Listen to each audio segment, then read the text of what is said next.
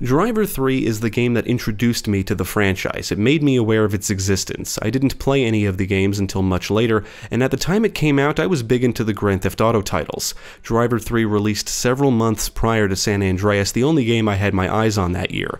During this time I was active on GTA forums, and what made me aware of Driver 3 was the game's box art being used in artwork for one or more clans or gangs or whatever they were called on the forums at the time. And I think some members used it in their signatures. Anyway, Driver is a series that established itself on PlayStation, and the first two titles were ambitious and impressive for their time. They center on car chases in multiple open-world cities, and are clearly influenced by films and television shows. The series would continue with the release of Driver 3. Developed by Reflections Interactive and published by Atari, Driver 3 was released for PlayStation 2 and Xbox in June 2004, and PC and Game Boy Advance in October 2005. For this review, I played the Xbox version. Now, I was initially going to play the PC version and installed it and everything. The default controls were awful. And when it comes to games like this, open world with vehicles, I prefer a controller mainly for the driving. Driver 3 for PC does support controllers, and I remapped the buttons to my liking, but it didn't save, which was probably my fault. But I got annoyed with it, and ultimately I said, fuck this, I'll just play the Xbox version. Basically, I'm lazy. If you want to play the PC version on a modern system, I would recommend consulting the game's PC Gaming Wiki page. It does recommend installing the second official update, which apparently cannot be installed if the first update is present. The second update is also required for 13AG's widescreen fix. This review will contain some spoilers, so if you're sensitive to spoilers, now is the time to stop watching. You have been warned. Now let's take a look at Driver 3 and see how it turned out.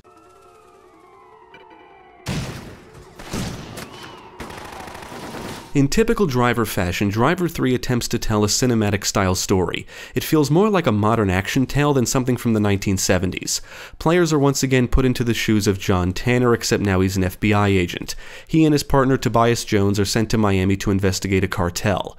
After they infiltrate the cartel, they find a bunch of stolen cars in their possession, and the story basically revolves around the duo finding out where the cars are being shipped to, who the cartel is working with, and taking them all down.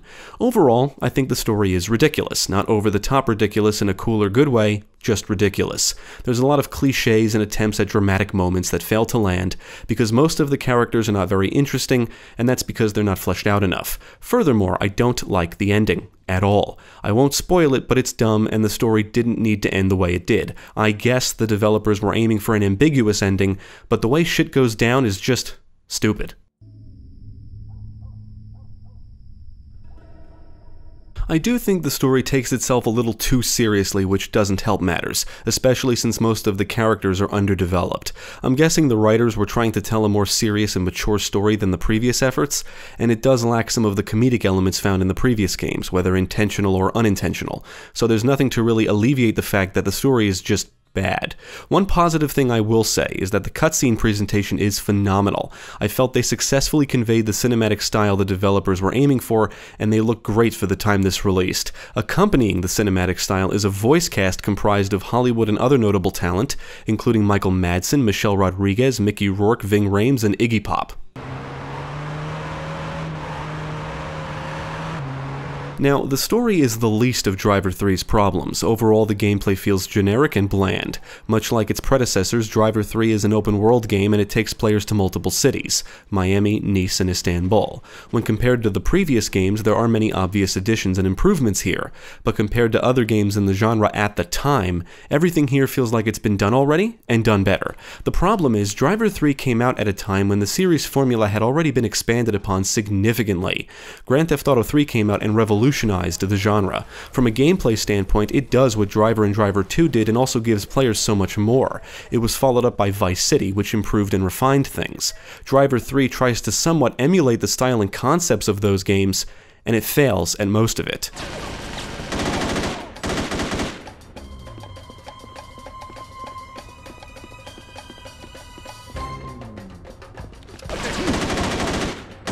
I have heard the Driver franchise described as budget GTA. That definitely doesn't apply to the first two games, but I would say that's an accurate description of Driver 3. I would argue the first two games are ahead of their time, and Driver 3 feels like it's stuck in the past. Up to this point, the series has always centered heavily on car chases. Driver 3 retains the chases, but also gives you some more freedom and options. It's just that at the time, none of what Driver 3 does is innovative, impressive, or even good. I have no doubt the first two Driver games were an influence on what the 3D urban open-world sandbox genre has become. Grand Theft Auto 3 basically set a new standard, and it was such a revolutionary game that many of the open-world games that released afterwards were considered GTA clones. It left that kind of impact. Driver 3 is simply not competent enough to meet the new standard.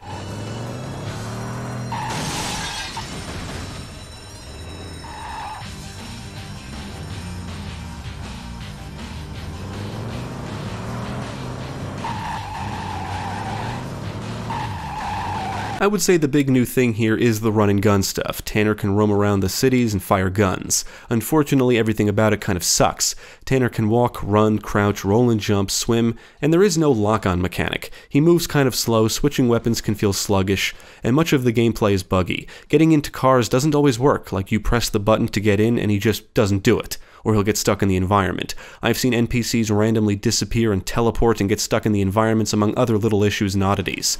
Generally speaking, any missions or gameplay that centers on driving feel and function much better than anything done on foot.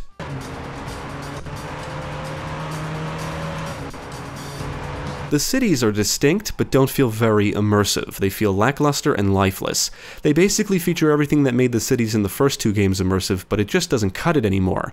With better technology and better hardware, I expected better than what's on display here.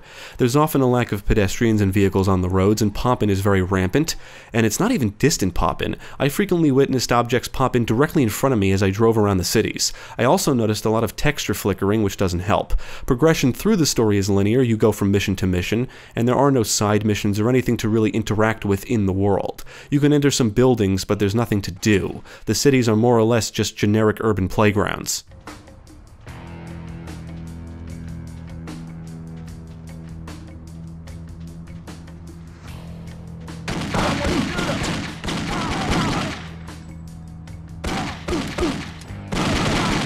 Believe it or not, I do enjoy some elements of the gunplay, but it's far from amazing. The game gives you a decent variety of weapons, including handguns, submachine guns, assault rifle, shotgun, and grenade launcher. The guns just feel great to fire. Weapons fire sounds loud and powerful, and the muzzle flashes look cool. Unfortunately, those are the only things that are good about it, and there's nothing particularly exciting about the firefights. There are no gore effects, NPC death animations look scripted and basic, and NPCs don't seem to move much. They might roll or move somewhere every so often, but I felt like I was shooting at stationary targets most of the time. On a positive note, compared to the previous games anyway, Driver 3 does include some welcome little features. Bullets can cause flat tires, cars can be blown up, you can drive into people, and you can shoot people through windows and windshields.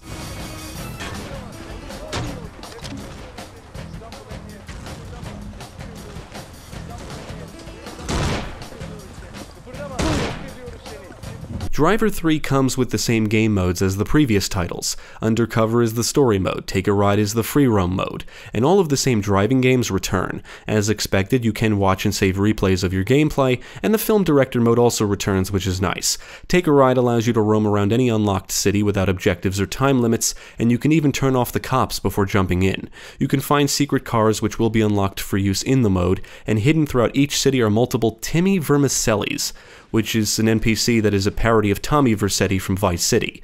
Compared to other games in the genre, Take a Ride is pretty lackluster as far as free roaming goes, mainly because of the lifeless cities and lack of things to do. But when compared to the previous Driver games, being able to run around and shoot people is a welcome addition.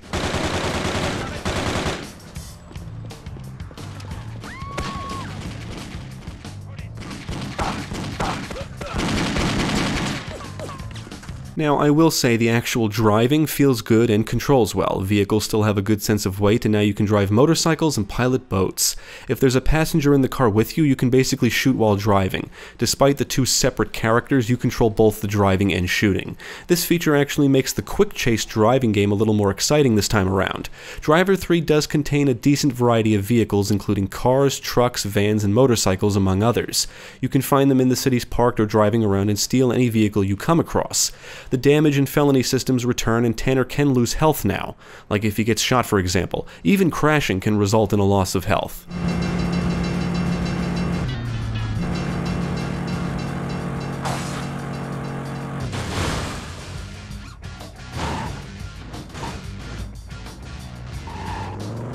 The felony system basically functions like it did previously, and I'm a little disappointed that there are no significant improvements or changes. Other than on-foot cops being able to shoot at you now, there's nothing here we haven't seen before. You attract police attention by committing crimes in view of police, and then they chase you, shoot at you, and set up roadblocks. There's no helicopters or spike strips or SWAT or anything like that. Now, being a series so focused on car chases, they are pretty average in Driver 3. I do find it odd that the developers didn't think to allow NPCs to shoot at you from their vehicles, outside of any kind of scripted situation. Typically you chase a single person, but it would have been cool if some had passengers that would shoot back at you to make the chases more action-packed and exciting. It's funny because the box art for this game shows a guy, I guess Tanner, driving or at least sitting in a vehicle and firing a gun out the driver's side window. And ironically, that's not something you can do in the game, at least not in cars. The missions in Driver 3 are what you would expect from a game like this. You'll chase people, shoot people, hijack vehicles, and have to evade police and gangsters. There are a couple of on-rail sequences where you ride in a vehicle and must hold off pursuing vehicles. Despite the overall bland gameplay, the game does put you in some exciting situations. You'll shoot up a bar, find cars and drive them onto a moving truck, and one mission requires you to keep your speed above 50 miles per hour, otherwise the vehicle explodes, an obvious nod to the film's speed. Not every objective is timed, and thankfully missions do have checkpoints.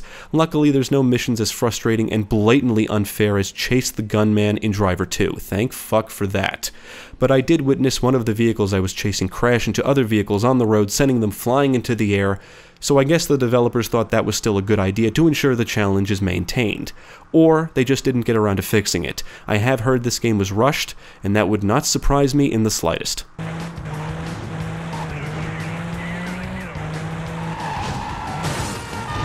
When it comes to the visual presentation, as mentioned before, the cutscenes look great and are kind of stylish. They actually set a certain tone and atmosphere that the gameplay fails to back up just because of how bland it is.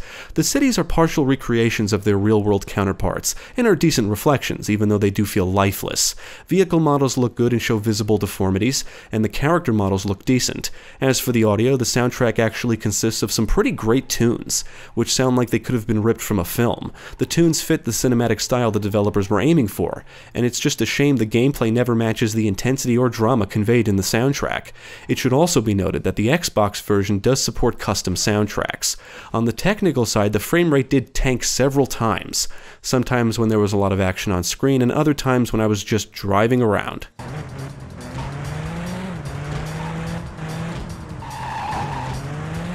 Driver 3 is not a very good game. It's just so bland and average. At the time of its release, almost everything that was new for the series had already been done in other games and was done better.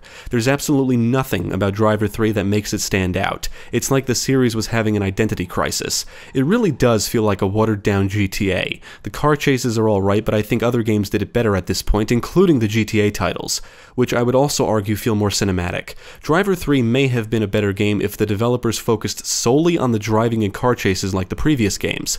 The on-foot stuff is that bad, and noticeably so. Not that the GTA titles or other open-world games that were out at the time are flawless, but nothing about Driver 3 is even close to the standard you would expect from a game in the genre in 2004. It is sad, and a bit baffling considering the first two games laid some of the groundwork for what the genre has become.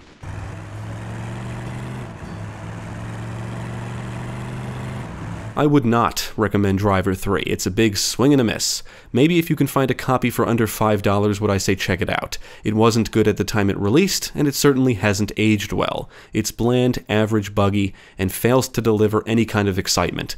Definitely skip this one.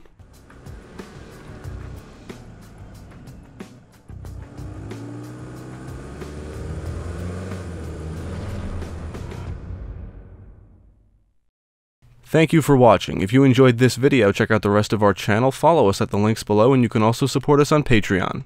If you're interested in more gaming content, check out our friends over at Gamecast.